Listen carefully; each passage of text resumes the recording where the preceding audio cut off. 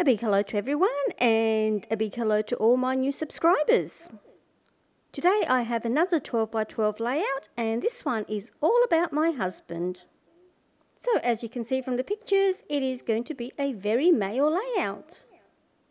So the very first thing I did was I went through my photos and I tried to decide which one I was going to use, and I ended up choosing this one mainly because I like the smile on his face. Once again, I'm using the Kaisercraft Factory 42 collection. My main background paper that I'm going to use is this one here. It's called Assembly Line. And I just thought that it was very appropriate for my husband. I don't know if I mentioned before, but he is a plumber, and I just thought that these papers really reflected him. Now I wanted to play with my layering style. Layering papers behind my photos is something I really struggle with. I dived into my box of scraps of papers that seems to ever be growing, and I pulled out the brown folder and anything that would probably go with these papers.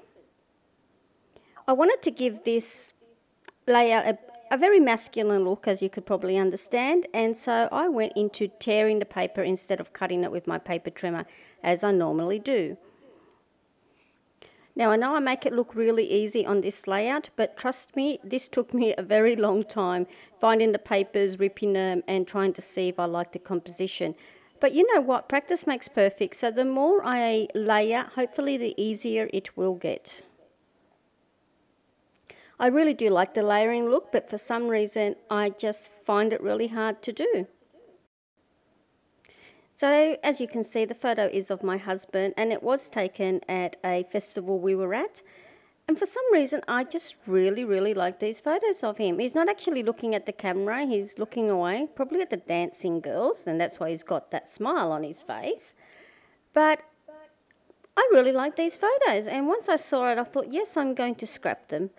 Or maybe it's the fact that he's away and I'm home alone and he's taken the kids down to see his family that I'm missing him and I wanted to scrap him.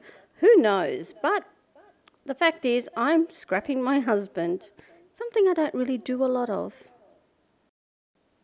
The next paper to catch my eye was this one here, still from the Factory 42 collection, and it is called Plans, but I used the B side of it because I really love this brick pattern there. So what I did was, to keep in theme with the ripping, I just used my nails as a guide and I just ripped around all the bricks. This layout for me came together very quickly. I can normally spend a day on a layout really, because I leave it for a couple of hours, I go back, I sort of scrapbook in stages. I walk away and then I come back and I see if I like it, because sometimes I really get stumped. So here I am using the embellishment pack that came with the kit, and I love those pipes because, as I mentioned, he is a plumber, so I do use the pipes, but I struggle with the fact that they were white. But you will see later on how I fix this. So I'm taking out all the gears and everything, and I did play around with it for a while. And then I went looking through my wooden embellishments just to see what I had for a title. And I had no idea what I was going to call this, but I thought, well, hello was there, and I felt like saying, oh yeah, hello, you're away at the moment. So in the end, the title ends up being Hello, My Crazy Love. Now what I'm working on here is the branding strip from one of the papers, and I didn't like that it was white, so I'm just using my distress stains, or whatever they call it, the sprays, and I am using it to colour in the pipes into a more acceptable colour for me. So instead of white, I went with this, it's vintage photo, the colour anyway, of the distress stain. And I also coloured in the words, which have disappeared at the moment because I tried to make them work and I couldn't make them work as it was, so I just put it aside and moved on. I'm putting some diamantes on these gears here, and they were part of the kit, so I like to keep a kit all together. Not that I have many, but I think I'm going to get more into kits once I use up my huge stash of paper. I really didn't like that my words didn't pop because of the, what are they called, wooden embellishments that they are. And so I'm just using some embossing, it's not embossing powder, what's that thing called? The Versamark ink. Anyway, this is the range of Versamark ink. and I just dip it in there, and then I'm using some embossing powder in black. It is the Ranger's black embossing powder, and yeah, just heat emboss it, and I really like the pop that that has and how it all ties in with the layout. On my desk there was a scrap of little paper of black, and I thought, oh, I'll add a pop of black somewhere. So as you saw, I just ripped two little sections from the sides there, one at the top and one at the bottom, and then I tucked in that little bit of black just to tie it in a bit with the title. I really like this layout for some reason. I'm actually going to contemplate buying a frame for it and hanging it on my wall.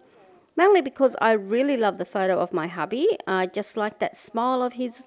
So I think this one's going to go on my wall and not in my scrapbook. The rest of the paper was looking a bit too clean for my liking, so with my Distress Spray Stain in Vintage Photo, I am going to add some splatters. And then I saw this gear and I thought, oh, I'm going to put a little cluster there just to add a bit of dimension, and a little, what is it, that little grey circle there, it just says I love you. And here I'm just dipping my paintbrush into the Vintage Photos Distress Stain, and I just like to blend all the bits and pieces of paper all together, and by just going around them it just sort of makes everything blend or make the transition between all the papers smoother. Anyway, it's just a personal preference. A lot of people don't do it. It's just something that I like to do. So here we go at the end. Wow. Anyway, thank you all so much for sticking around. If you haven't already done so, I would love it if you subscribe to my little channel. I am trying to grow it, so I hope to get to 500 subscribers one day soon.